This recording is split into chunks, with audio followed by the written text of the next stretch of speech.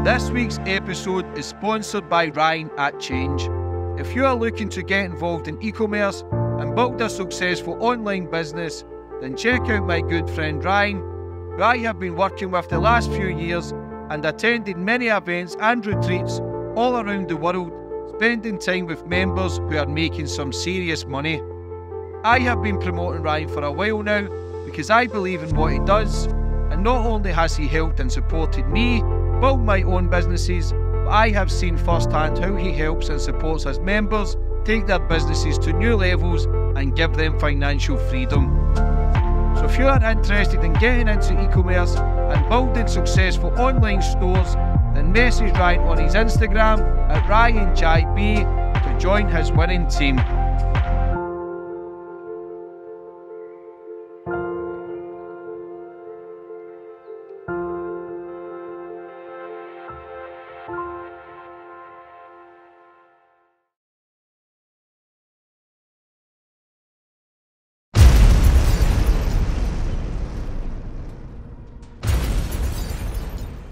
You can now follow me on all my social media platforms to find out who my latest guest will be. And don't forget to click the subscribe button and the notifications bell so you're notified for when my next podcast goes live.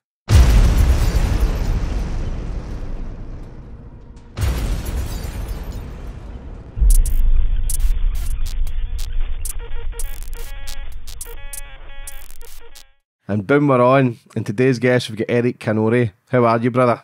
I'm good. Like I told you when I just got here, if I'm still alive, it's a good day. Yeah. So, one of America's biggest weed dealers.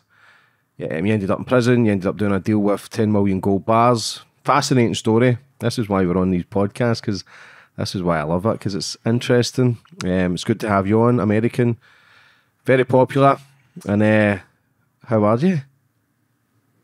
Like I said, I'm doing well. I'm not, I was one of the largest cannabis dealers. There's a lot of big players, but nobody gets to the level in the game like me without the government knowing or a gun.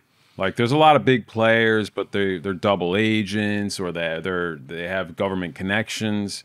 Me, I was a ghost, and that's what's so unique to be a ghost. When I got arrested, they didn't even know my name. I was in the wrong place at the wrong time there. Who are you? What are you doing here? That's when you know you've done it right, but then again you got caught, so... I know. Think about the guys out there right now looking at me like this poor boy, he got caught. We didn't. Yeah. Before we get into everything, I always like to go back to the start with my guests, get a bit of understanding about you, Eric, where you grew up, how it all began. It began from pain. It began from being in a place where you don't know if you're going to make it. A place where you're hungry, scared to go home, not knowing where you're going to sleep, drinking out of some stranger's garden hose at night because you're thirsty, but knowing that you have to go home even though it could be abusive or a place you don't want to be. And there's no way out because you can't afford to buy yourself food and you can't afford to buy yourself rent, and you're just a kid and you just have to kind of try to survive and make it. And eventually I started selling candy as a young kid, so I had a little extra money in my pocket, which equaled freedom. But that wasn't enough money to really provide for myself food, shelter, safety. And at a young age, I couldn't fit in with the other kids that well because I didn't have the cool stuff. I didn't have the nice soccer cleats. I didn't have the coolest backpack. So for me, I needed money. Money was the solution to all my problems at a very young age. So tough family upbringing then? Yeah. What about mum and dad? My parents divorced when I was 2. My mom remarried shortly after. I grew up with my mom and stepfather. Why is that? Every drug dealer or every criminal, every porn star, every prostitute or OnlyFans, they come from the broken home.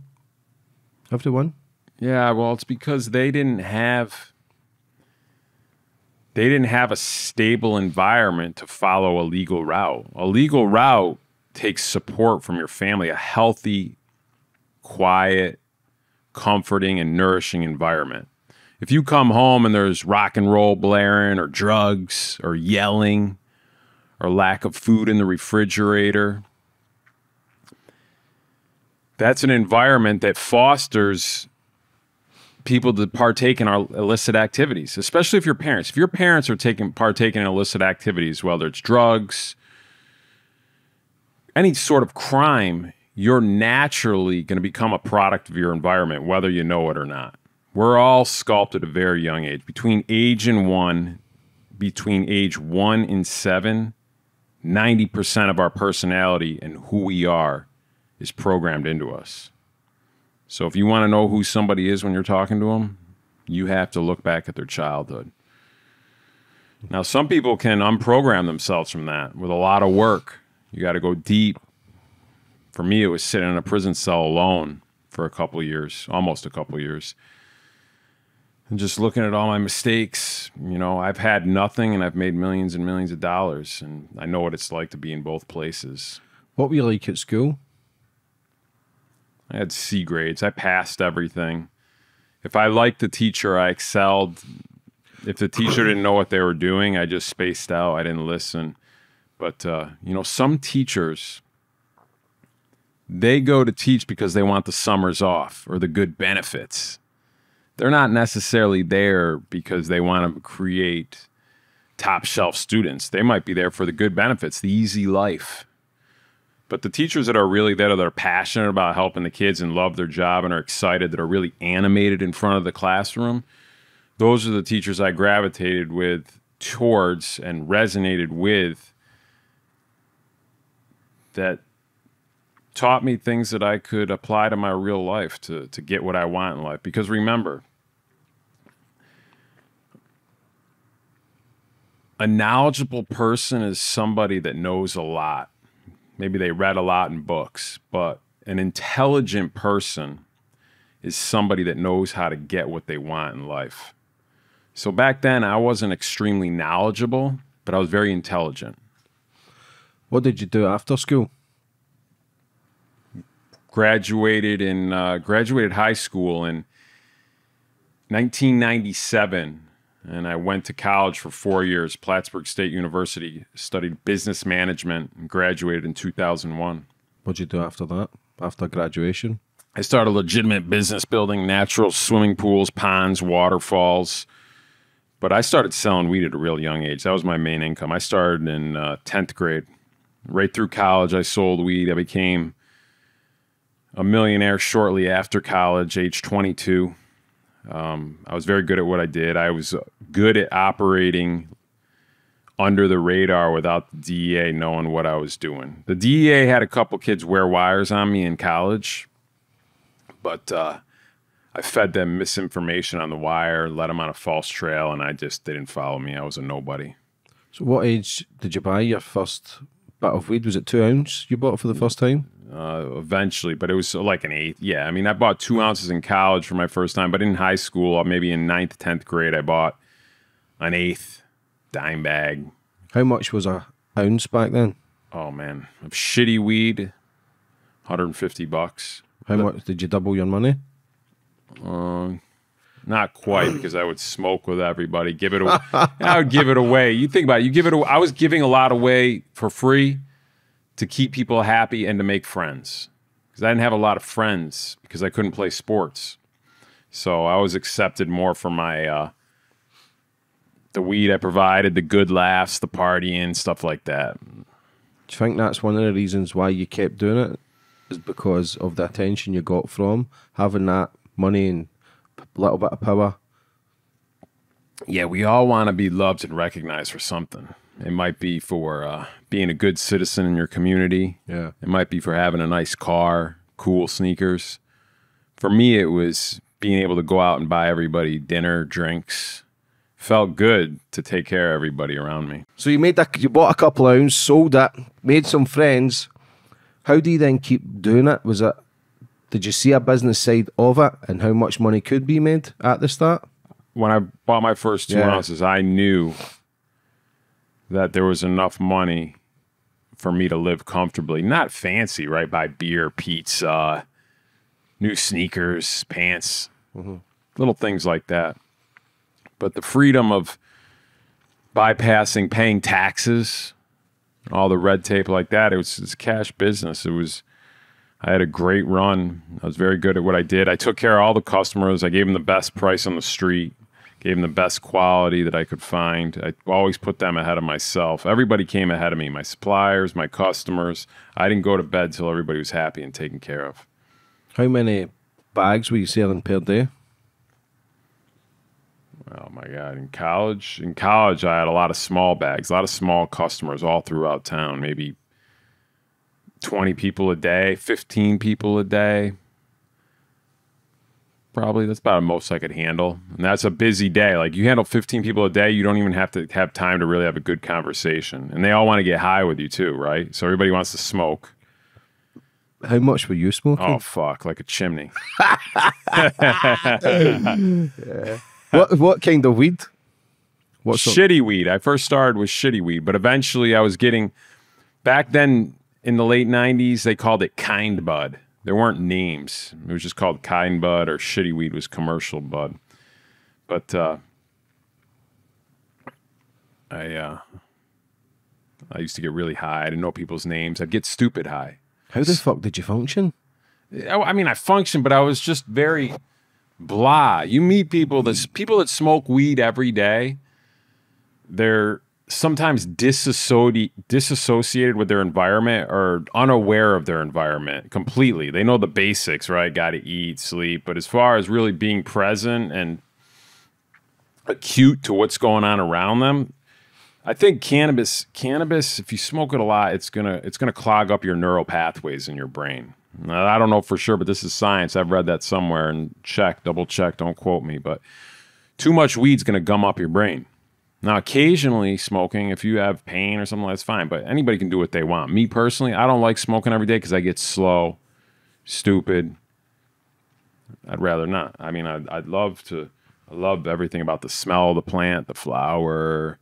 Occasionally, maybe smoke it once a year for a special occasion if I'm with the right people or alone. But I don't abuse anything, even sugar, booze, nothing. I like to try things here and there and just coast through life. There's so much life has to offer. Why would I just stop at weed? Yeah, I smoked weed for 12 years, but I felt like you're not in the real world. It's like you escape. I felt slow, sluggish. The skin color changes. People can promote weed and they can say it's a great thing. Listen, there's so many medical benefits from cannabis oil and stuff like that, but people who smoke joints, and they're just different. Their skin colour's different, they smell different. Trying to organise things with them, they never stick to a plan. And it's just, I don't know, man. I loved it at the time because it benefited me. It just slowed everything down, slowed this down. But after a few years, you just don't really, you're not in the real world. Yeah. I felt, for me personally, I know people love it, can still go to the gym, still function, go to work. I was lazy anyway, so that just enhanced it 100 times. Yeah. But everything, the food tasted better, everything was funny. I was never angry unless I was craving a bit of weed. But we just used to get high every night. Now that we're talking about it, should we get high tonight, bro? Nah, I've been 6 years off it. Yeah, I probably will at some point. I'm due for a little smoke, but it's got to be really tasty, something special, maybe around a campfire. I don't know, something.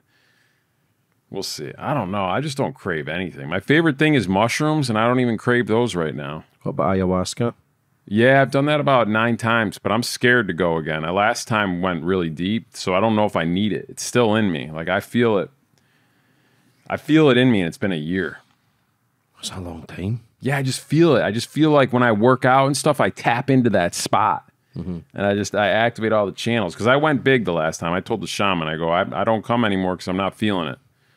And he really gave me a lot. And basically, it helped me with all areas of my life. Normally, ayahuasca will hit one area, maybe fitness or business or health. But this, it hit everything. Family, money, relationships, gut health, all areas of my life that needed improvement. It just said, reset everything. But it took me down to my knees, bro. It cut my ego in half. And I was just laying there on the floor, melted out, just like a nobody, a speck in the universe.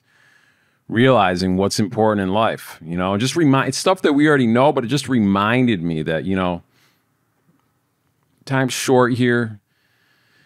Become the best version of yourself. Cut out all the shit that does not serve your higher purpose. And that could be the food you eat, the friends you hang out with, the people you do business with, the people you love, the rooms and environments you place yourself in. You are a product of your environment, and that environment has to do with thoughts, people, spaces, everything. So it's like I want to go to the top. I want to feel good.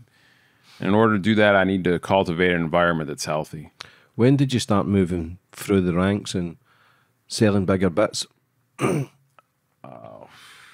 started young. I really started moving where I had extra money in my pockets when I was age probably 23, I stopped counting my money. I became a millionaire 21, 22. And then by age 25, I started weighing the money, where it's kind of, or you just not even weigh it, more just look at the stacks and think about, you know, if somebody says it's $1 million, you look quick and you say, yeah, okay, yeah, that's $1 million. You don't check every dollar, and occasionally you'll check it to make sure people are correct and not playing any games. But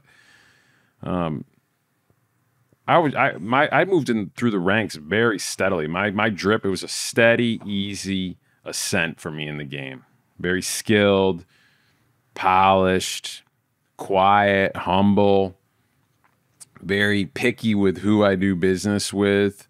Always kept my mouth shut. And any of my girlfriends, they didn't know what I was doing. They knew I had money in my pocket, but they didn't know the details of when a deal was going down, what type of deals I did. They just knew I had money and things were taken care of.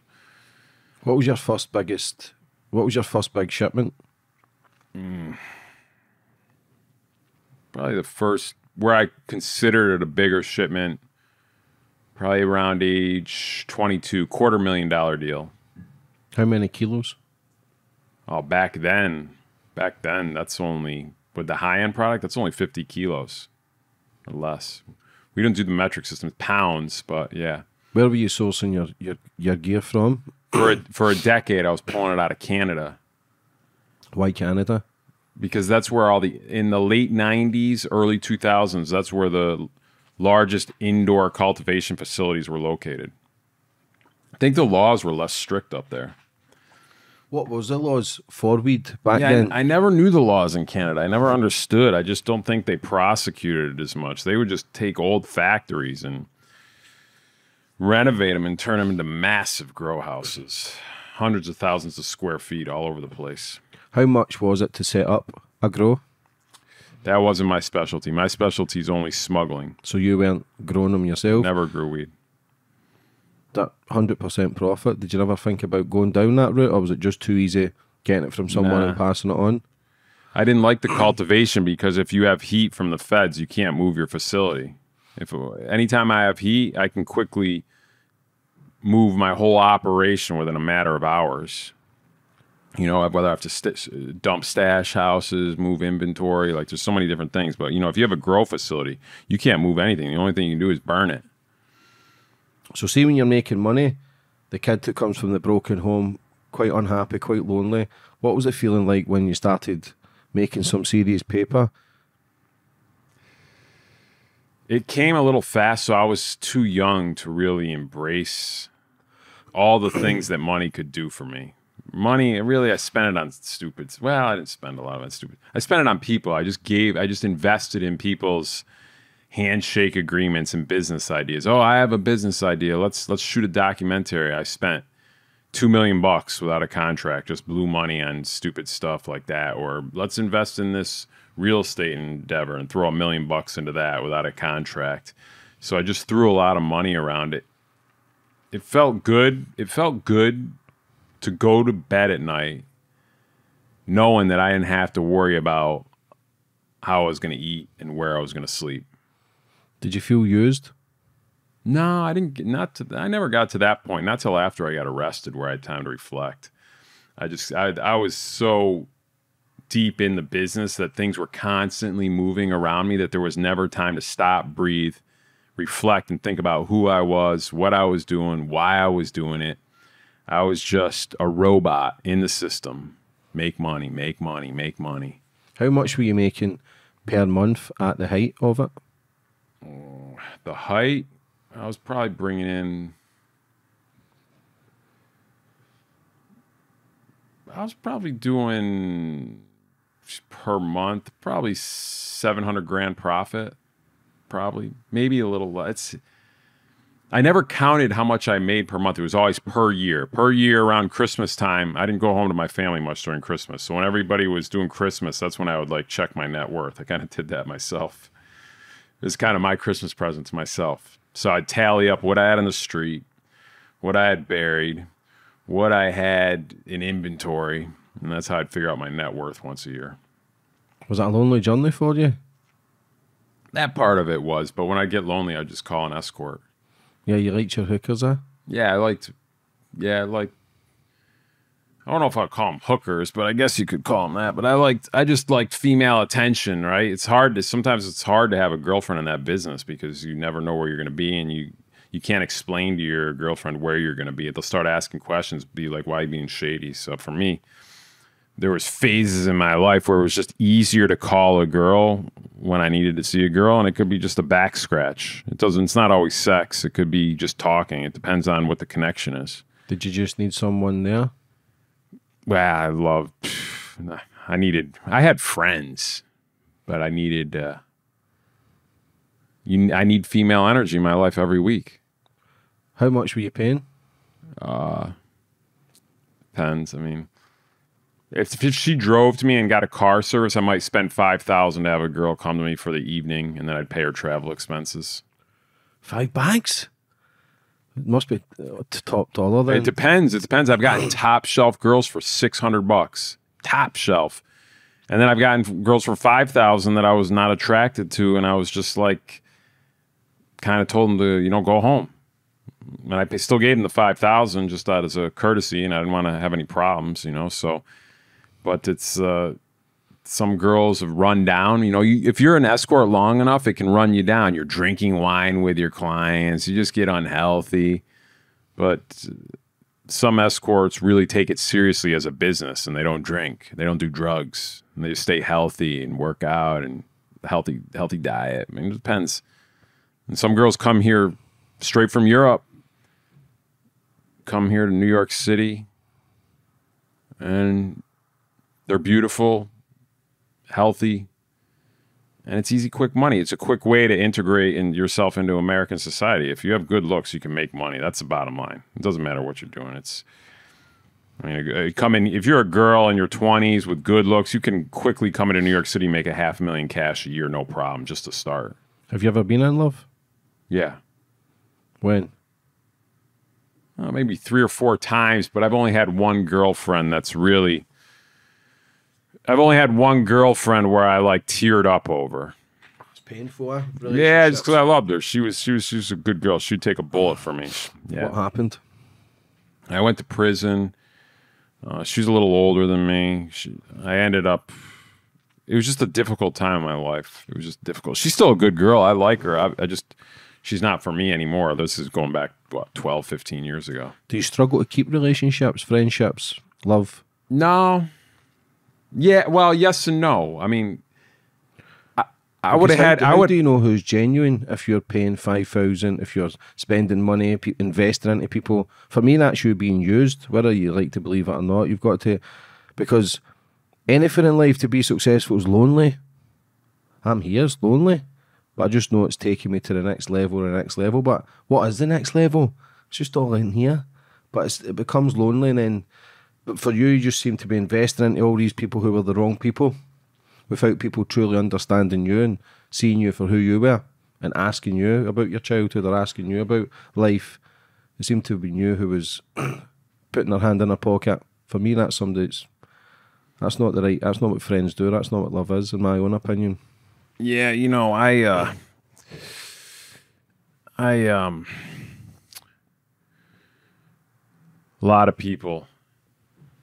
lot of people used me, but it's taken me sitting alone for a long time to now be able to walk up to somebody and pretty quickly be able to tell if they're genuine.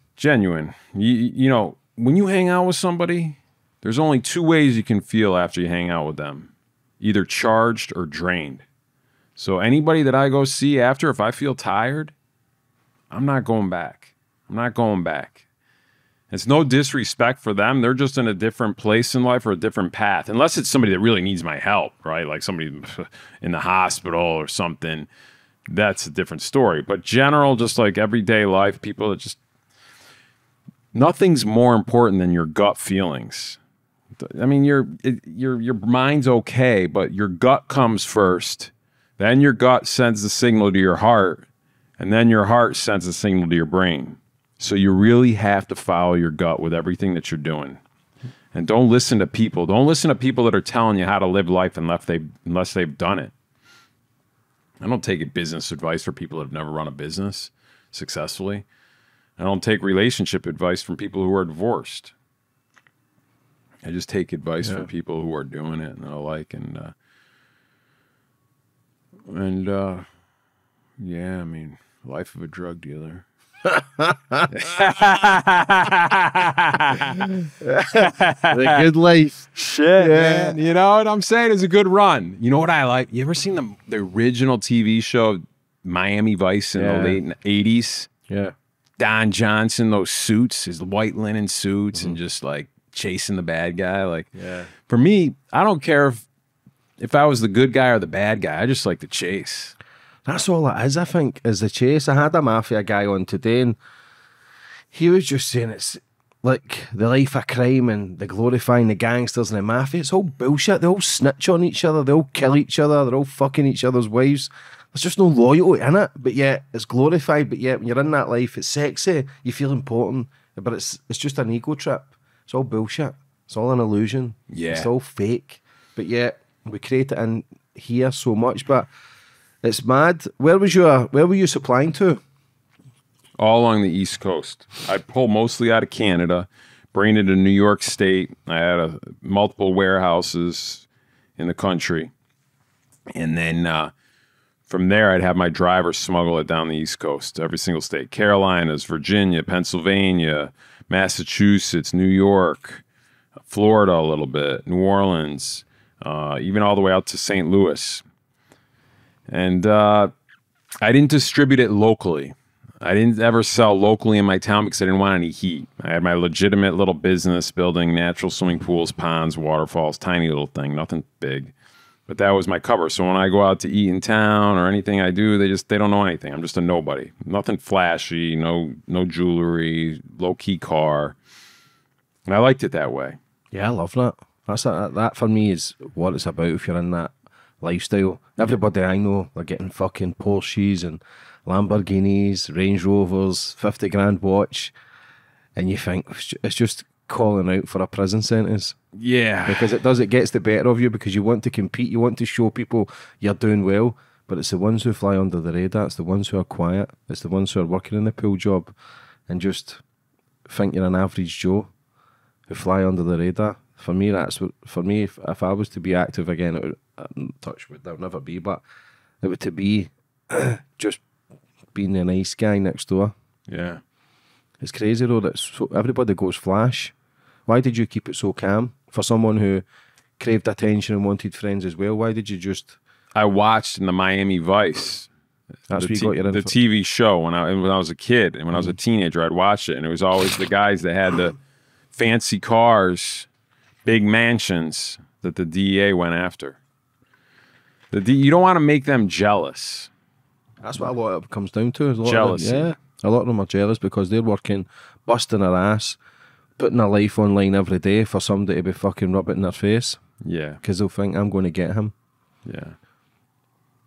So that's where you got the inspiration to fly under the radar in Miami Vice? Yeah. I learned a lot from there, how the judges work, how the lawyers work, what wires are. I mean, when you're 15 years old and you understand like what an indictment is or undercover work, how it works, how they follow license plates, surveillance, all this stuff I picked up from those shows, and then I learned more on my own just through trial and error as I got bigger in the game.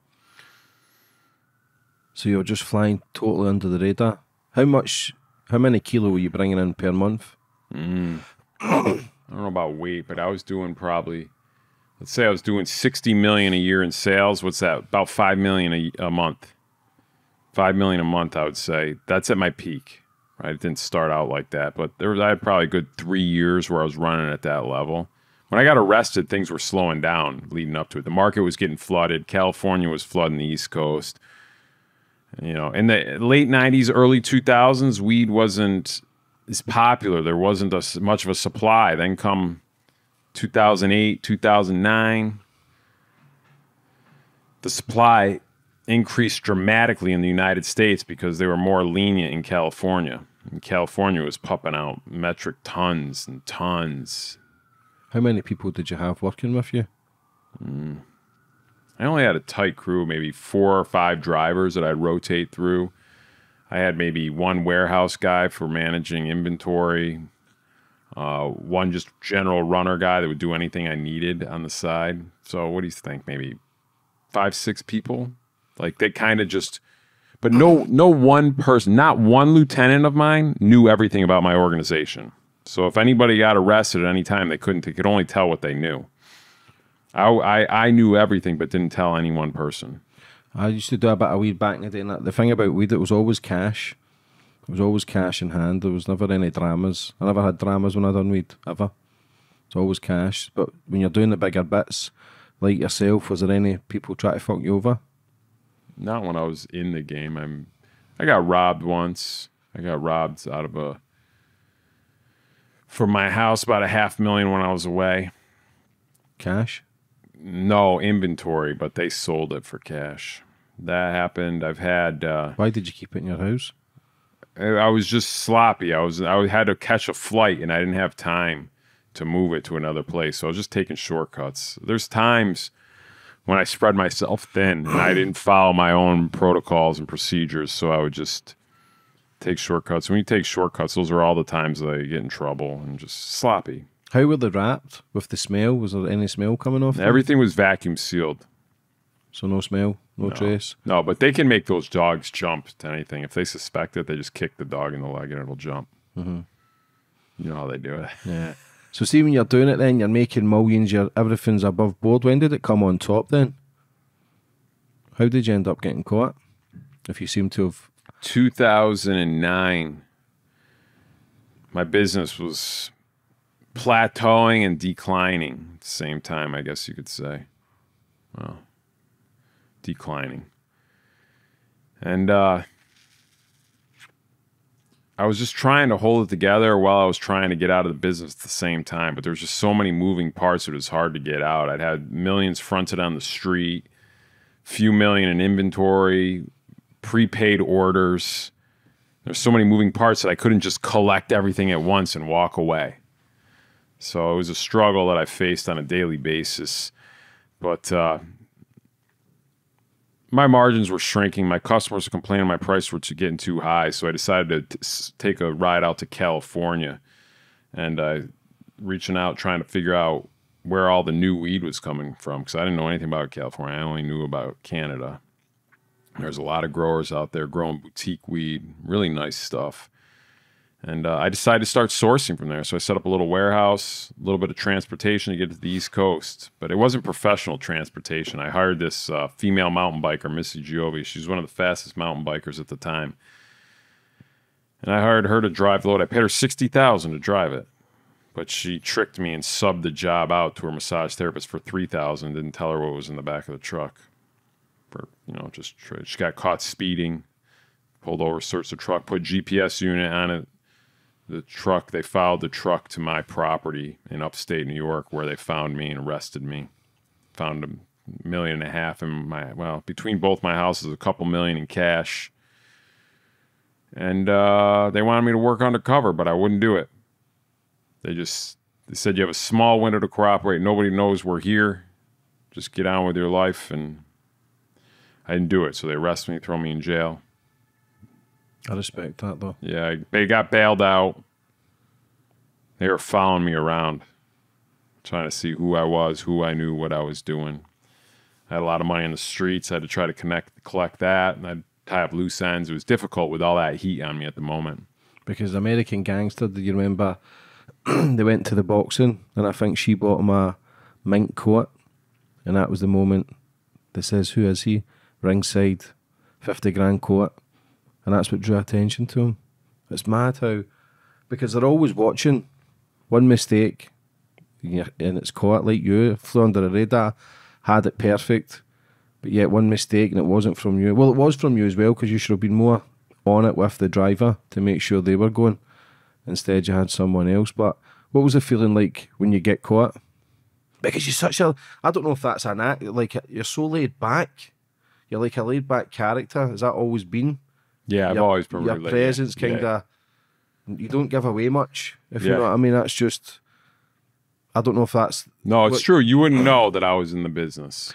No, you wouldn't know what the fuck you were doing anything because you don't give much away. Look at me. You can't figure out what I have. Nothing to say. I have a haircut, black shirt. What the fuck? And a few fucking 10 out of 10 girls on your phone book. Listen, I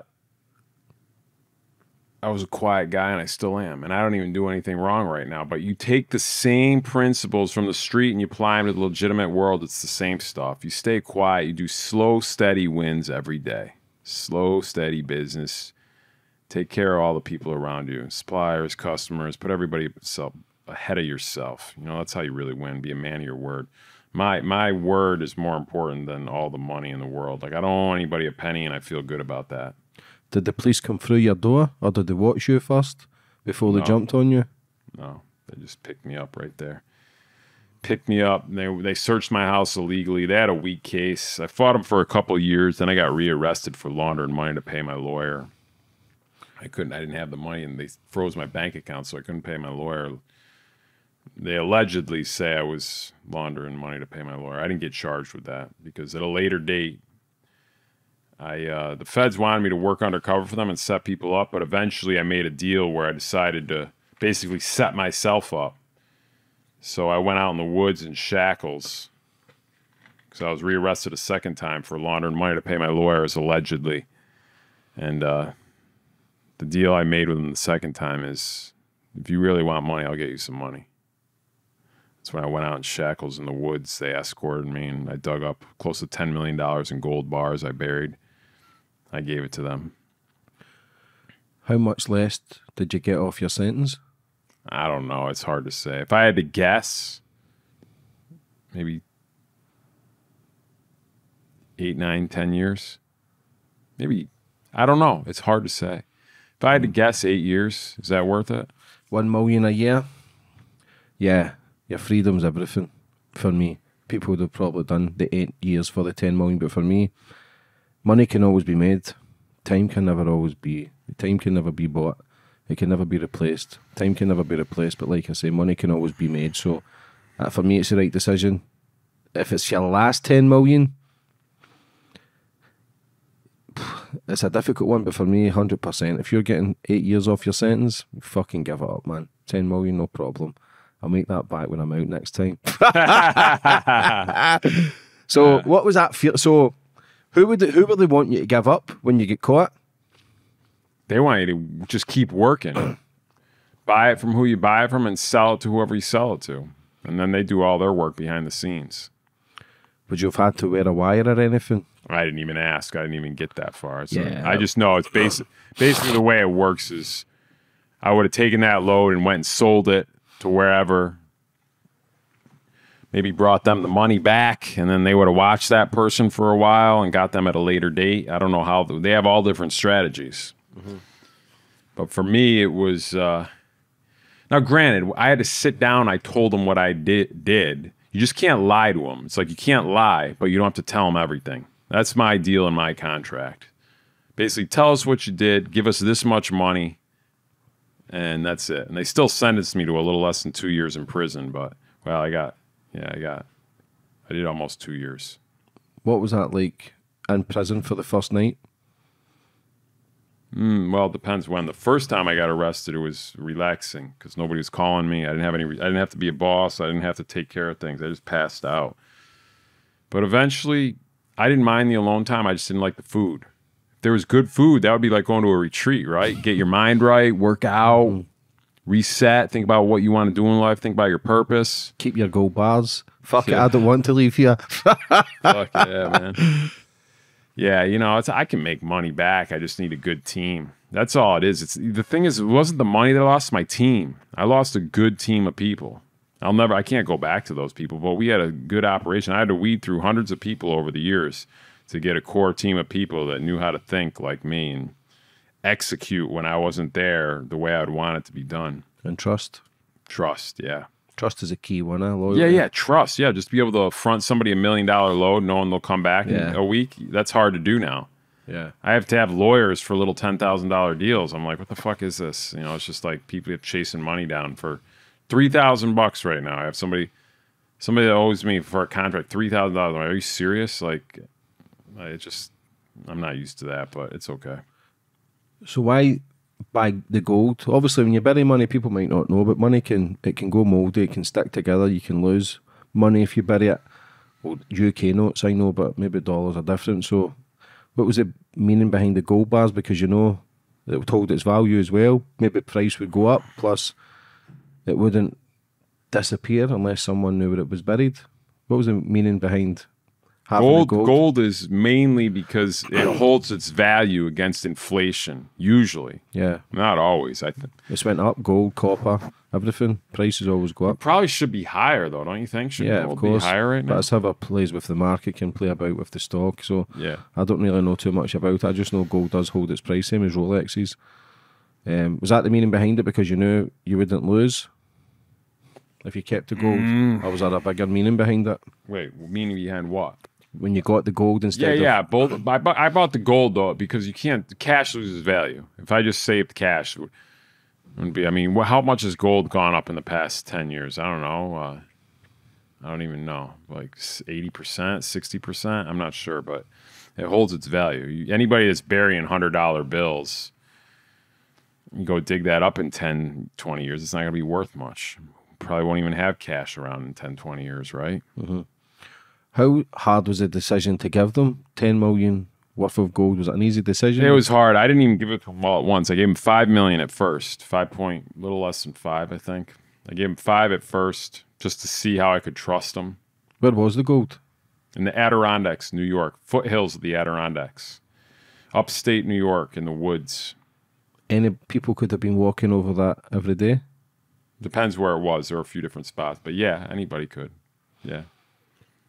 What were you thinking when you were... It was deep. It was deep, so it was like it would be hard to pick up a metal detector. Did you ever think it could have sank as well? Because obviously when you, let's say your coffins, you're burying the dead, sometimes they just keep... I'm not that I'm burying dead bodies, but I mean if you're putting someone down in a coffin, they keep sinking. Did you ever worry that... No, I never even knew that. I didn't know that. Yeah, because it's in mud. Oh, I guess it was in mud. But yeah, the places I put this in were rockier soil. I mean, it would look pretty stable to me. So it was, I only gave him 5 million. I gave him the other 6 million because, I gave him close to 12 million in cash and gold. But I gave him 5 at first, and then another 6.5 a few weeks later. So they wouldn't press me to work for them because they just want always more. I made a deal and then they want more. Who are you getting it from? Where are you doing it? Do this, set this person up, all this stuff. And I had to build trust with them. I gave them a little at a time to see how trustworthy they could be until I made a deal that felt right and fair to me. Could you have not made that deal the first 5 million to get it in paper, decent lawyer, sign this, low sentence, 2 years out and a bit? No, maybe from day one, if my lawyers, I could have got a deal for maybe 2 million plus 2 years in prison, but I missed that opportunity. I didn't even know that opportunity exists. One of my lawyers actually didn't let me know about it, which I was a little disappointed, but I probably wouldn't have taken it anyways, so I understand why they didn't let me know. But I had a strong case. They illegally searched my home, but then I got rearrested a second time, and my case was weaker when I was laundering the money, allegedly, to pay my lawyers.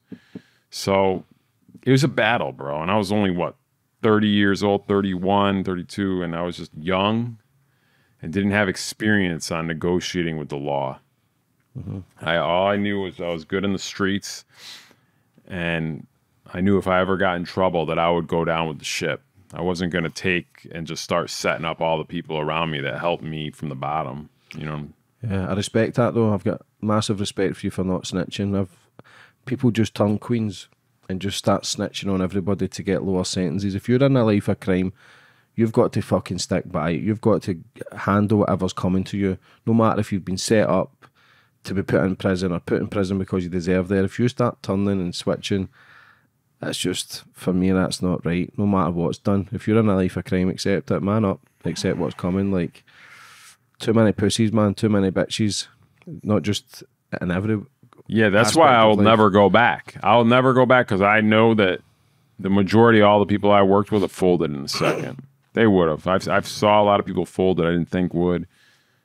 The girl, Missy Giove, that she folded in a second. Like, she crushed me. I actually didn't think she would. I didn't think she would fold, but she was all talk. She runs her mouth, and she just lies a lot. What one was this, the 60 grand girl to drive? Yeah. Yeah, women would fold in a minute. We'll take your mum and dad's house. We'll take your kids. They just crumble. Men crumble easy. Yeah. So women, there's not many staunch women who would fucking stand and take the punishment. You get thrown under the bus straight away. Yeah. Do you think you can be too trustworthy then? But you seem very calculated though. I'm calculated, but I'm not using it. I'm not using my skills in the underworld anymore. My skills are now going into the legal world. I'm gonna set up a company right now that can scale. I'm going to map it out this winter.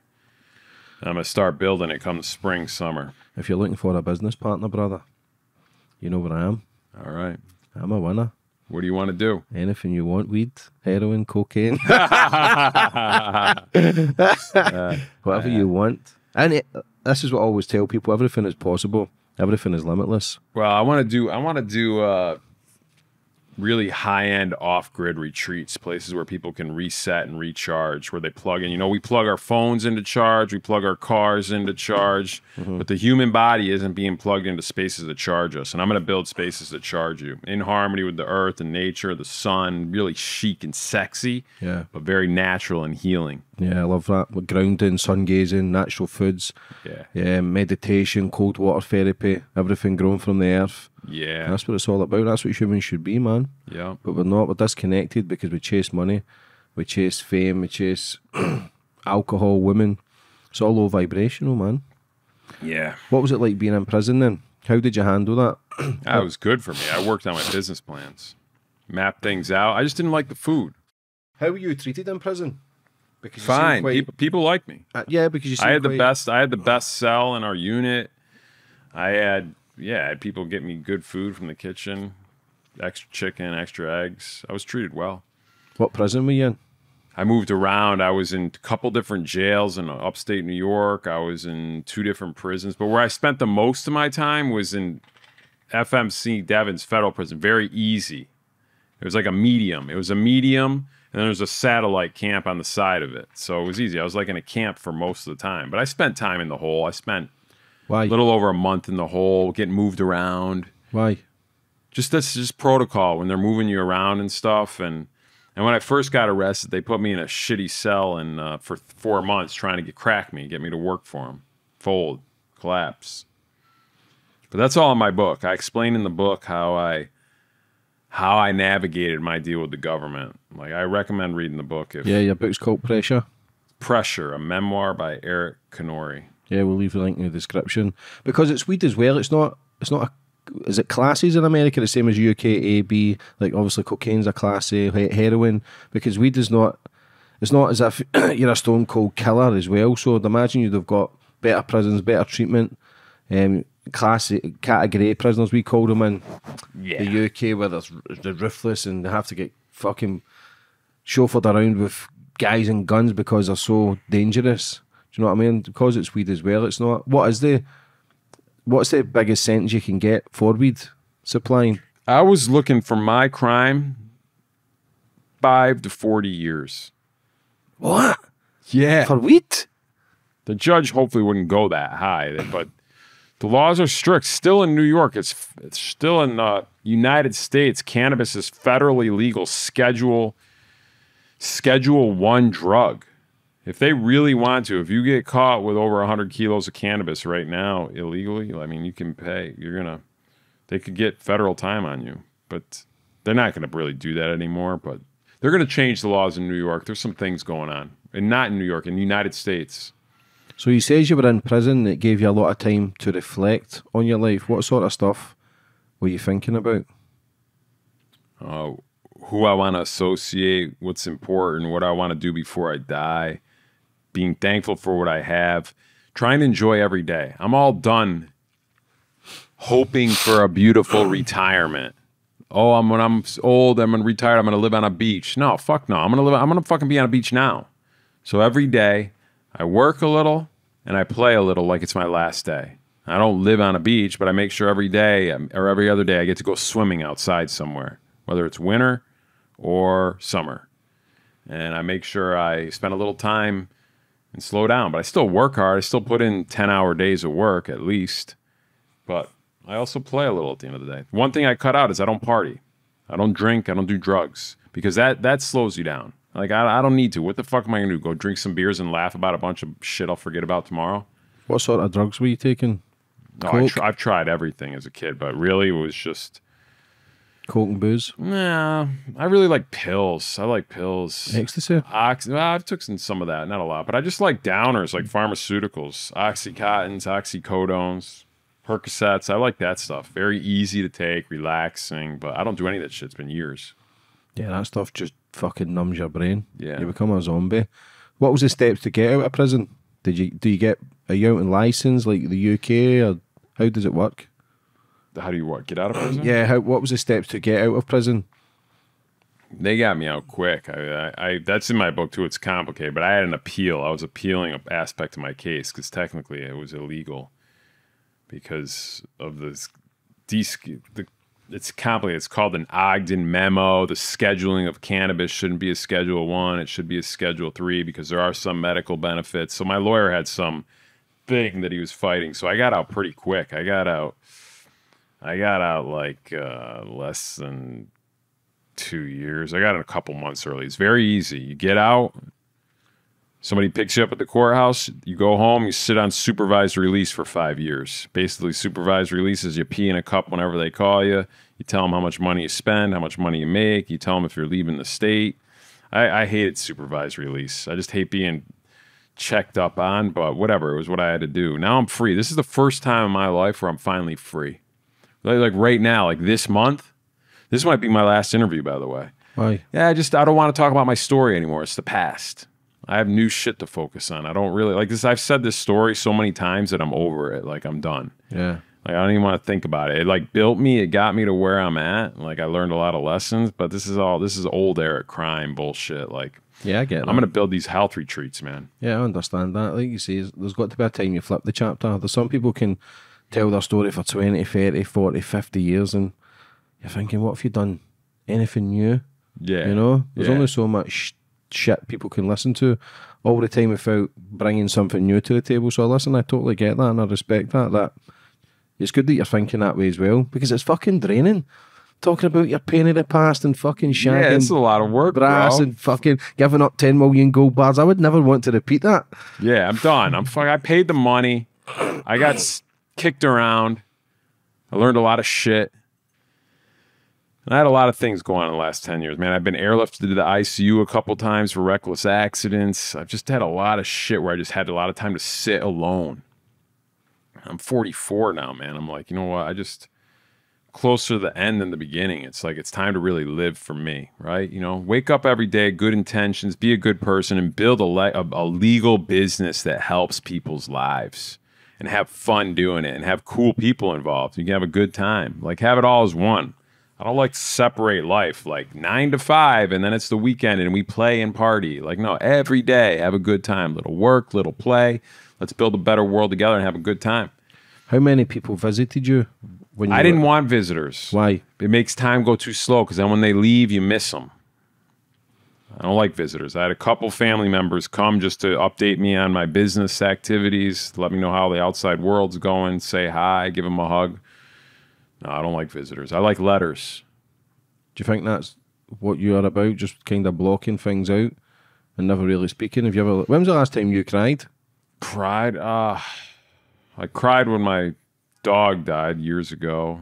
There was this one girl I've dated that I teared up a little over. recently. Just like a little, like, felt it, and it felt good. Just like I was driving. And there was this little time, something with my father and family. I was driving home from a family event. I've only probably cried 5 times in 20 years.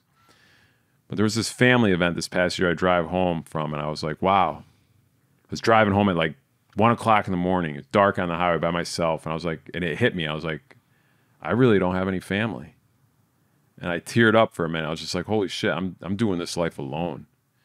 Because I know my family, but I'm just not close with them. It's a whole long story. It's a whole long story. So it's like I just accepted I'm in this life alone, bro. You know, it's just it. But I'm thankful to be alive. Imagine how many people that have family that are miserable in it. At least I'm not miserable. I'm at peace. I wouldn't say I'm happy, but I'm at peace. When's the last time you were happy? Happy? Shit, I don't even know what happy is. No wonder you take so many fucking pills, bro. The block out fucking pain, mate. I think you should get back dealing, mate. Getting high, mate. Fucking, that's what I believe, mate. Because you fucking, mate, you're 44.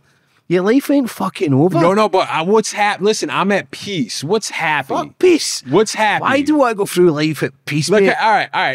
I think I'm on an upswing right now. I think this might be my last interview, and things are gonna go uphill for me because I don't want to talk about this shit anymore. Yeah, I get it's it. fucking over, bro. A big deal. I sold fucking weed. I was good at it. I'm a businessman.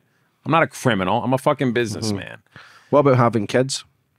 Is that playing in your mind? I'm an old man now, man. It's like what? Robert De Niro just had one at fucking 85. Oh, really? How old's the girl? 30. 30? That's good. I want to see a picture of that. Pull that up for me when we're done here. It's listen.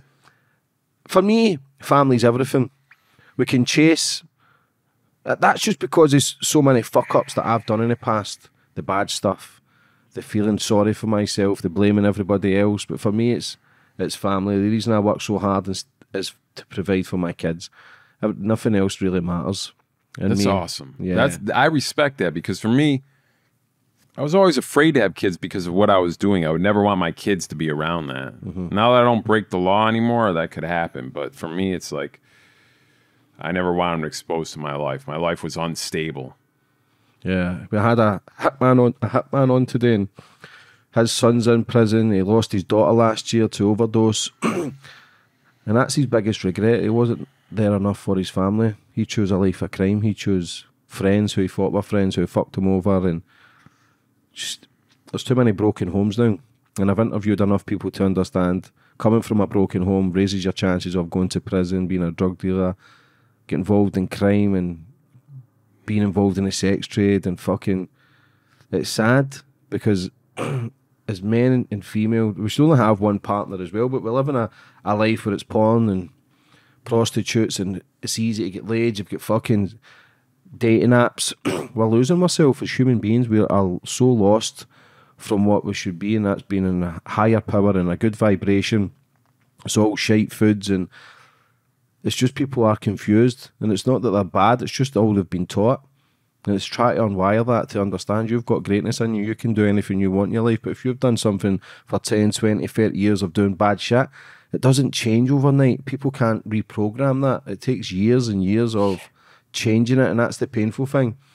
Would you change anything from the past? I really don't know. There's nobody I personally know that I'd trade lives with. I don't think. I don't know. My life.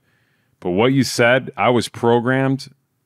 I was in that underworld for 15 years, at least, maybe a little longer, when you count doing the prison time and all that. But it's taken me just as long, 14 years, to deprogram myself. I'm finally, probably this month, I can officially say I'm breaking free from all the past. It's taken me 14 years to reprogram, and it's work.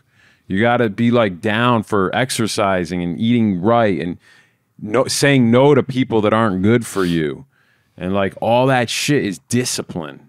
Every single day you have to wake up with a purpose and be disciplined to stay on track. Nobody can do it for you. You can spend money on gurus and fucking consultants and doctors, but I've tried that route, spent hundreds of thousands of dollars, and the best stuff I've learned is for free, being alone in nature and collecting your thoughts, because only you know what's best for you. You're not stupid. Everybody knows what's best for themselves. It's just sometimes I get it. You do need to talk to people because it does help. Nobody wants to be alone. I have a high threshold for being alone in pain just because I spent so much time alone as a kid, grounded and trapped. So I can handle it. I'm not saying it's good to do. You should have a good support group around you, but I've learned to fight a lot of battles alone. But, you know, that's it, man. The deprogramming, if you really want to change your life around, you better be prepared to spend time alone to reset. And, you know, the easy way out isn't always the best way. The best way for me has always been the hardest way. Did you ever do therapy? No, I mean, when I was in middle school, some court mandated judge or something said I needed to go to a therapist for the divorce. Said I was a troubled kid in school, but I wasn't troubled. It was more just, well, maybe I was. I was just, You ended up. I was grounded. I was grounded as a kid all the time. So when you let me out of my cage to go to school, of course I'm going to be a fucking animal. Imagine locking your dog in a cage all day, and then when you let it out of the cage, it's going to fucking run around and bounce off the walls. Mm-hmm. That was me. Maybe you should have took that therapy up. You ended up in fucking prison. One of America's biggest weed dealers. Maybe the teacher was onto something. There's big dealers that were dealing with the Mexican weed, a lot bigger than me. Yeah, of course. A lot bigger. But me, it was a very high-end indoor weed. That's what was unique. I was very big in that arena, and that's the boutique quality weed. See that organization that you had, did you ever think about doing the more darker stuff, the heroin and the cocaine? No, too much prison time. The judge don't like it. Chances are most judges have at least smoked weed once. You know, so when they're standing there looking at somebody like me, look at me. Are you going to put me away for 40 years? Weed. So see, when you get out of prison, what was the plans then? Did you ever think about becoming active again? No, fuck no. No, I don't trust. I won't. I assume anybody that comes up to me and tries to ask me anything is wearing a wire or is working. There's so many double agents out there. As you get older in the game, you'd be surprised how many double agents. You know, when you're young in your 20s, there's not as many double agents. People haven't gotten busted yet. You know, so I was working from a cleaner slate, but right now I'm red flagged for life. You know, it's like I walk a straight line. I don't even jaywalk. Do you not? Yeah, sometimes. But if I'm late for a date. Was it 14 years since you got out? Ah, shit. What year is it? 2023. I got out about 9 years ago. How's it been? Lonely. I wrote a book. Writing a book was lonely, but I've had a few good girlfriends, and you know, I've had time to train for the world I'm getting ready to go into. I'm going back to business. I haven't worked much. I haven't worked like I work. Like I've worked, but I haven't been a leader. Being a leader is a totally different type of work because you need to take care of everybody around you and make sure they all eat. And I'm getting ready to probably be a leader again. Do you feel as if you lost yourself? No, I'm more collected than ever. I'm healthy. I'm strong. You know, I'm a little lonely just because I don't have family, but that's, fuck it. That's, you know, I've accepted that. But I'm excited to have a little fun. You know, I want to work with some cool people. I just want to bring good people in. I don't need to get huge right away. I'm only going to, the next endeavor I create will only be as big as the people around me allow it. I'm not going to bring a bunch of people. I only might bring one person in. But hey, if I find 10 good people, I bring 10 people in. I don't know. But I'm not letting, you're only as strong as your weakest link. And I'm not letting any phonies in anymore. I'm not letting any weaklings in. I'm not letting any people that talk shit. Like, good vibes only. When you come to the table, you better bring good vibes. Yeah. How was it writing your book? Was it easy? The hardest job of my life. Why? Oh, I had to remember shit. I had to learn how to write books. I had to take courses, reading books, structure. It's the hard. Then I had to, some days it would take 3 hours to write 3 sentences. And I get frustrated just sitting in front of the computer, man. It was hard. What was the good thing when you were involved in that life? What was the positives? Positives are never having to look at price tags. Negatives are you always have to look over your shoulder. Did you ever become a target because you were shifting so much for other No, people? because nobody knew how much inventory. Nobody knew how much volume I was doing. I didn't tell anybody. Everything was a need to know basis. If I do $1 million deal with you, you don't know that I have 2 other $1 million deals I have to do later that afternoon. You think you're the only special person in the world. And that's the way I like it. Need to know basis. That means if you get busted tomorrow, all you can tell them is what you know what we did. You can tell them nothing else. It's not that. It's the police taking your gold and the money. Those fuckers put some in their own pocket as well. I don't know. There was definitely a little bit of money. I don't know. I'm not going to get into that, but yeah, I got ran, man. I got fucking hammered on. I gave him a ton, but you know, it's the lesson learned. I didn't want to have to worry about them coming back after me. I didn't want to have to worry about. I just wanted to be able to look in the mirror and start over. Listen, I already made the millions. Millions don't really. A lot of the shit you buy is shit. Like. I do like money, don't get me, but it's just a tool. Listen, I want to make millions again. But the money is just for me to build and create more. I don't personally need millions. Just the businesses that I create need millions to move because that's my game. Like, it's my sport. I like to connect dots and make shit happen. But personally, even when I make millions, when I was making millions before, I didn't have any furniture in my house. I didn't give a fuck. What the fuck? I'm not going to sit down. I don't have time to sit down. I had a bed. And a chef. That's it. And I work. And a drawer full of condoms. Yeah, depends.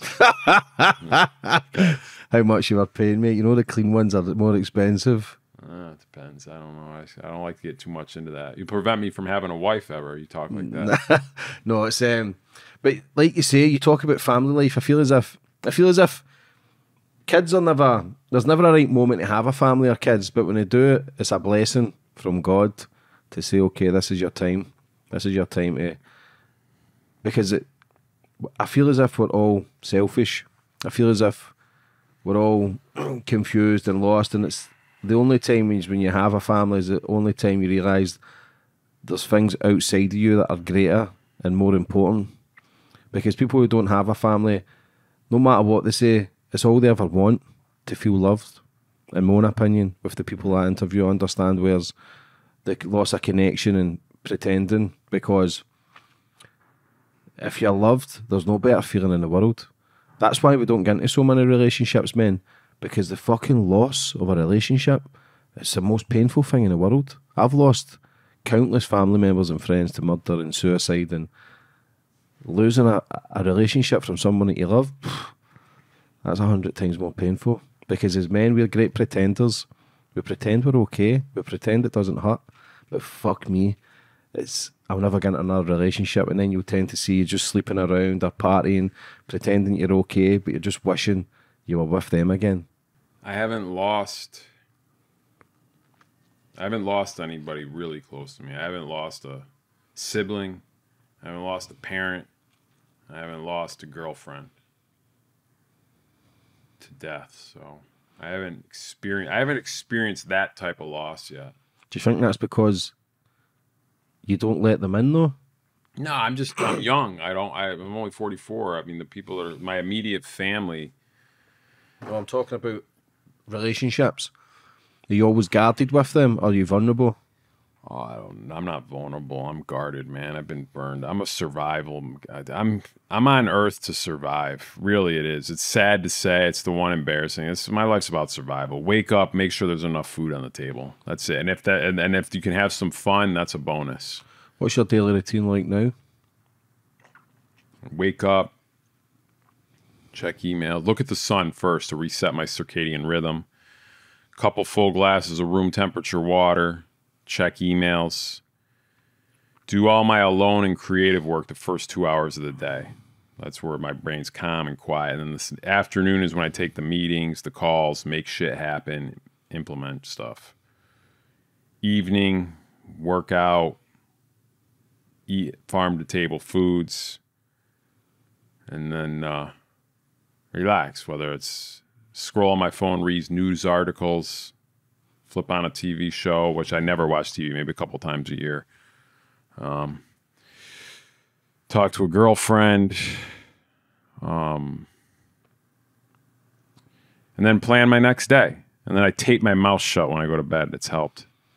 Yo, you ever done that? No, but I'm looking at things where you go blindfolded as well and don't see for 3 days, 5 days. Apparently, it aligns everything back in your body and it heightens all your senses.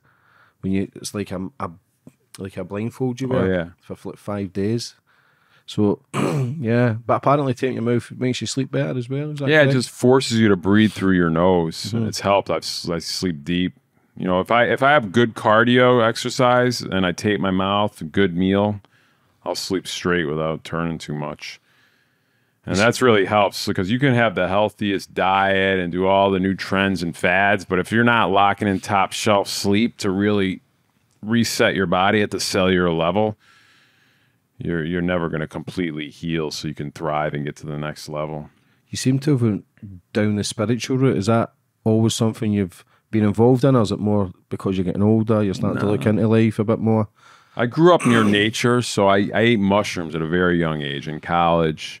And I've eaten mushrooms a few hundred times, and it's every time I eat them, I usually do it in nature, and they help connect me to source, reset, barefoot grounding, swimming, like all these things, and being thankful. Mushrooms are a miracle.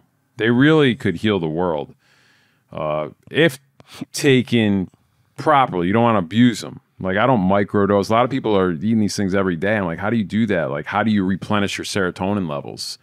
You know, how do you come back to ground zero? You know, so I don't take them often. It's been months for me, but I would. There's been times where I've taken them, you know, 3, 4, 5 days straight, and that's always been a party. You know, and get to a point where you're like, shit, what day is it? You know what I'm saying? You know, it's fun. I just don't do that anymore. But mushrooms in nature have really taught me what's important. Touching the tree and feeling it how alive it is and how it's real, and feeling the wind on my face. Like those types of things mushrooms has helped me be more sensitive to my environment and really helped me understand what truth is. You know, we're taught so much shit, man, but it's like there's one thing in life that never goes out of style, and remember this. And that's nature. It's never going to go out of style. But all the other shit you build, the house or this new car or this new purse, it's all going to go out of style. So it's like, for me, I go into the places, nature, and that trail I walked down and that I ran in yesterday, it still looks the same and feels the same as it did 20 years ago when I did. It feels the smell from the forest charges me and heals me.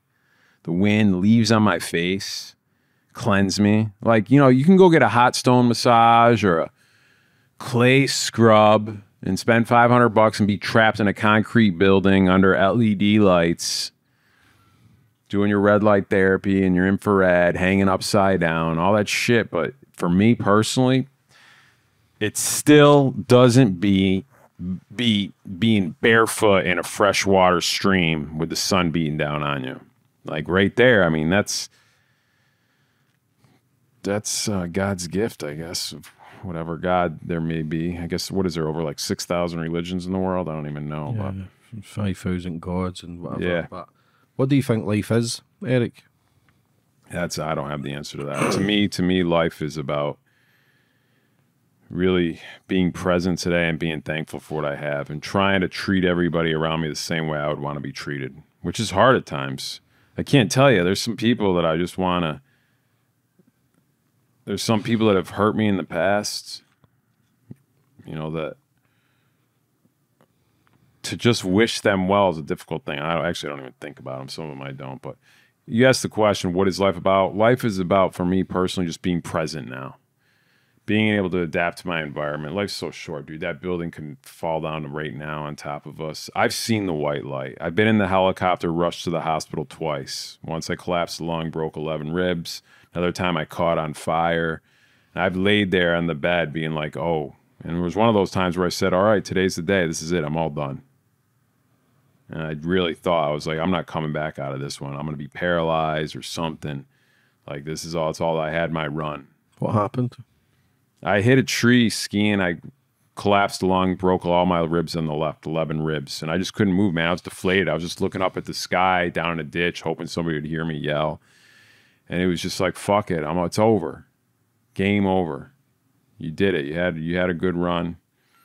Life goes quick, you know. And then eventually, I mean, I kind of eventually was like, okay, I'm gonna get out of this. But it was just like, it was painful. Like I couldn't yell. I didn't have the breath to do it. I was just fucked.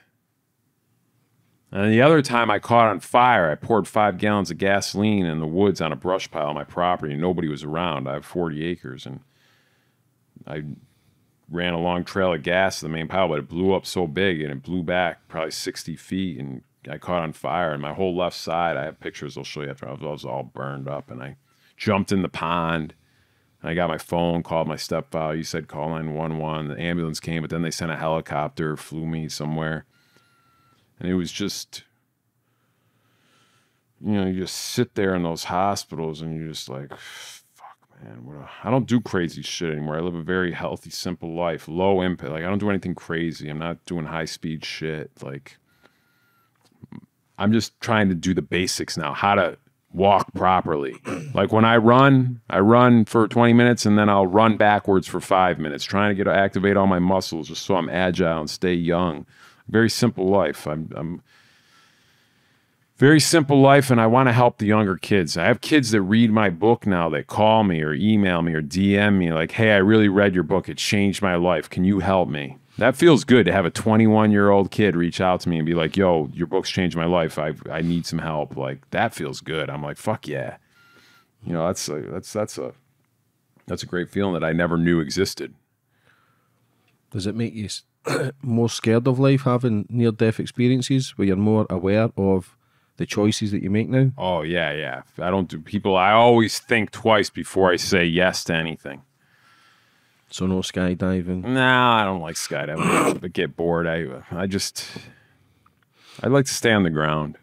I like to stay on the ground, be agile on my feet. Like, I want to learn a few things. I want maybe a little martial arts, maybe, I don't know, just some basic things, protect myself. Somebody says, give me all your money. What the fuck are you thinking when you're on fire? Yo, it's fucking painful, dude. Dude, that is, being on fire is the most painful thing. Oh, I smelled all my hair, all the hair on my body. That's the first thing that went. You smell it, go, that sound. Yeah, it's just, I was fighting with my girlfriend at the time. I didn't sleep 3 days. I was making poor choices. Both times I was in the hospitals because I didn't sleep the days before. And when you don't sleep, I don't care how fucking powerful you are, you're not going to make clear choices, clear decisions. It's like, proper sleep is essential. You know, you can run around drinking Red Bulls, banging lines of Coke and all that shit, but it's going to catch up with you. Yeah, 1,000,000%, man. It's not the shit that they put in cocaine now anyway. With petrol, fucking rat poison, cement. It's just oil. It's just mixed with absolute shit. I had a drug lord on. He was saying they put tyres in it. Tyres for cars. And what happens is that causes cancer in the brain. People snorting fucking cancer, basically. Crazy. Crazy. Just for the weight. They put it in, but it causes cancer. I'm glad I don't do drugs anymore. I'd be scared of all the shit that's out there. Yeah. So where do you go forward for the future, Eric? What's your plans? I know you want to do the outdoor stuff, but where's your visions? Tell me. That's it. My vision is I'm going to create a new way of living for people. I'm going to create a new way of living. You know, and I'm going to create an ecosystem that works. Think like Tesla has a whole ecosystem with charging all over the country, or Apple has an ecosystem, the iCloud, where it all works. I'm going to create an ecosystem for living where you sleep. Mm-hmm. And I'm really going to map it out. And the only way I can map it out is I have to clear my plate of everything. That means even these interviews, like, I need to like totally get down to basics, like just working out, eating right, and not taking phone calls of bullshit. And just like, really, I'm going to map out the plan. And then once it's mapped out A to Z and all the dots connect and make sense, then I'm going to put my team together to execute it. Yeah. Is that the plan then? Healthy life. That's getting people who are disconnected to connect again to their true presence, their true powers, their true source. Yeah. I mean, and I want to help people because The fuck, we're gonna run through life like a bunch of slaves, buying shit to keep up with the masses? Look at all this clever marketing, all these billboards out here telling us to buy all this shit. We don't need all this shit. It makes me tired. I had it all. I had all the shoes, belts. I didn't have time to wear them. I didn't even know the names of them. They had tags on them. I didn't even use it. I don't have fucking time for that shit. I want to enjoy life, right? You want to eat good, sleep good, and you want love. You want love. You want to be loved. Why do you have 500 pairs of shoes? You have 500 pairs of shoes because you want people to say you're cool. You don't need 500 pairs of shoes. You don't have, how the fuck you have to put those on? You know how much work that is to put on 500 pairs of shoes? Fuck that. Would you change anything from your past? Change anything from my past? I'd probably be more compassionate for people around me. There were times when I was younger when I thought I didn't say it. I might have subconsciously thought I was the only one that had hard times. Everybody that you look at right now is fighting a battle that you may know nothing about. Yeah, okay. Everybody, I always say this, man, but everybody does struggle. No matter if you're the truck driver, the train driver, the millionaire, the homeless man. I've interviewed homeless men, and some of them are happier than the people who's got millions. It's fucking crazy. It's just the way you see the world. Everybody's controls how they think and feel, but it's hard if you've been wired up wrong for so many years in that abusive relationship, in that job you hate, never feeling good enough, battling with weight, battling with addiction, battling with suicidal thoughts. It's crazy. And one thing, because this is Men's Mental Health Month, and it's mad because all the men on this planet have all got a special superpower, I believe, and that special superpower is no matter if they're going through a relationship breakup, or they're battling with addiction, or battling with their weight, or battling with money, every man on this planet has a power, and that power is they have a smile on their face when their whole world is shattering within. Every single man. That's what we're amazing at. That special superpower. I don't even know if it's a positive though, because it's sad to think that we all pretend we're happy, we've got it figured out, but we're all fucking scared and vulnerable and trying to do the right things and constantly competing and constantly thinking, am I good enough? Do they like me? Do I fit in? It's stripping all that back and trying to figure out that you're fucking, nobody's got it figured out, basically. We just do not. I always say this as well, but everybody on this planet, everybody I've interviewed, no matter who it is, everybody's got one thing in common as well, male and female. Nobody has it figured out. Yeah.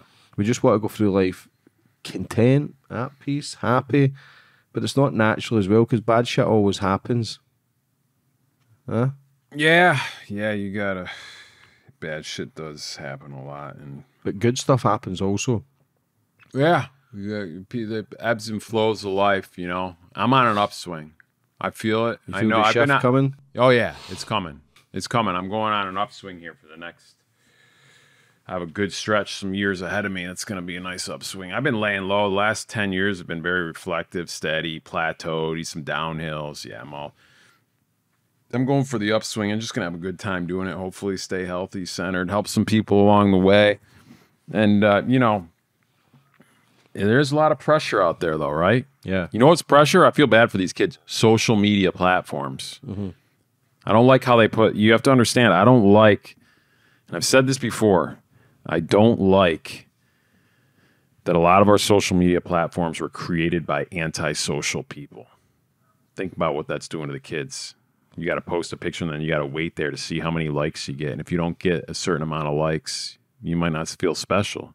You might not feel validated. In my opinion, if you get one like, you're fucking winning, right? You don't need everybody to like you. If you have everybody liking you, you're doing something wrong. You're not pushing hard enough. You're being a chameleon.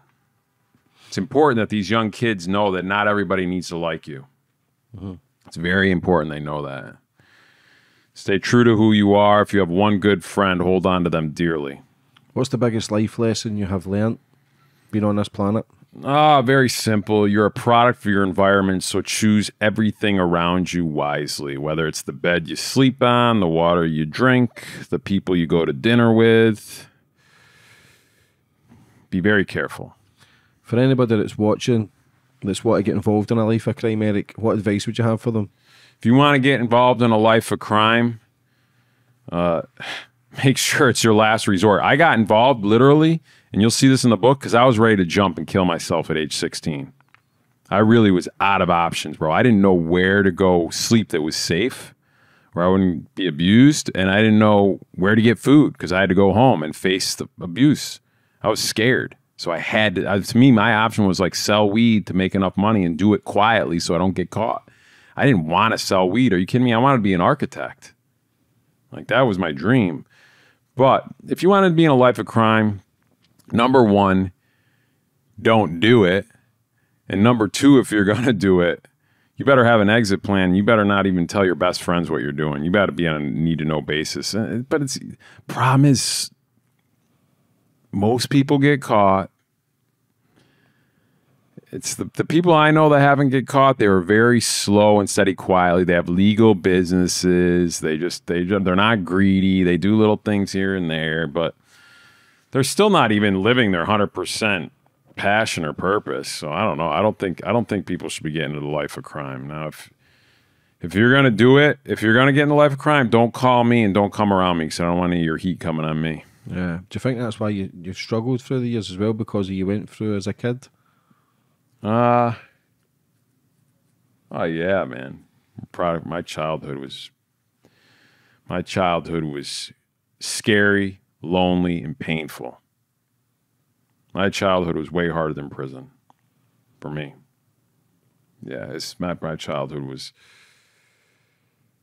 I don't even want to talk about it. There's nothing to talk about. It's over with. It's the past. It made me who I am. It made me strong enough to be able to handle the real world, right? Like, there's not much that can break me in the real world. I'm ready for pain and problems every day, and I'm a very good problem solver because of all the stuff I had to overcome as a young kid. So I'm the type of guy that you call if you have a problem. I can probably help you solve it pretty quickly. For anybody that's watching, it's maybe been in a life of abuse as a young age and don't know how to get over it, what advice would you have for them? Oh my God, that's a hard one, man. Advice to get over abuse. It's really tough. I mean, because where do you go? What do you do? I had a man on yesterday who was a producer of Sound of Freedom. He says 1 in 4 go through abuse in their life. 1 in 4 people on this planet. That's 2 billion people. You have to sit down quietly with a pen and paper and write a plan. Use blue ink and bright white paper without lines, and write bullet points every single day of steps on how to overcome your problem. Every day, write it down, and just make sure you focus on the most important. Make sure you have good, healthy food and a warm place to sleep. Everything else, don't spend money on anything. Not on video games, not on Cheez-Its, popcorn, nothing that does not fuel you to get out of your shitty situation. Eric, would you like to finish up on anything else? Yeah, I really hope some younger kids will read my book, and if you read it and you like it, you send me a DM on Instagram. Where can people get your book? On Amazon. The Amazon UK, they should have it too. Yeah. Amazon is probably the best place to get it. It's Pressure, memoir by Eric Canori. If you like it, DM me, and let's have some fun. How can people contact you if they watch this podcast, want to reach out, maybe struggling themselves? Just your name as well, Eric Canori? Yep, Eric Canori, Canori. What about Twitter, TikTok? They can. I don't check all that stuff. I'm pretty good at checking. I have an account on Twitter, Facebook, LinkedIn, and but I'm not going to be posting much right now. This year, I won't be posting much because I need to go into the space and really create. Detox? Not detox. I'm going into a place of creativity, and I need to I can't be worried about interacting on social media, but I will respond to DMs all the time. Mm-hmm. Yeah. Again, brother, would you like to finish up on anything? I'm done, man, bro. Let's get it. This is it. This is my last words, period, of all this past in my life. You are witnessing right now me leaving the old life. Well, we can do another podcast in 5 years talking about the new life then. Yeah. Brother, listen, I wish you all the best for the future. Thoroughly enjoyed your conversation. All the best. You've got a friend in me. Anytime you ever need me, mate, I'm always be there. So, listen, God bless you, brother. Appreciate it.